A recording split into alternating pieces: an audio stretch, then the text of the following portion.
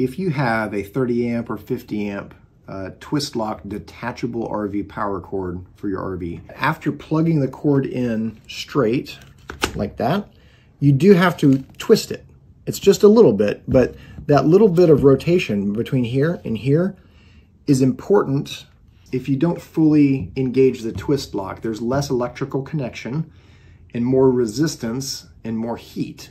Heat will make the prongs in your power cord corrode more quickly, and it will also melt the plastic, which can lead to a fire and things burning up like that.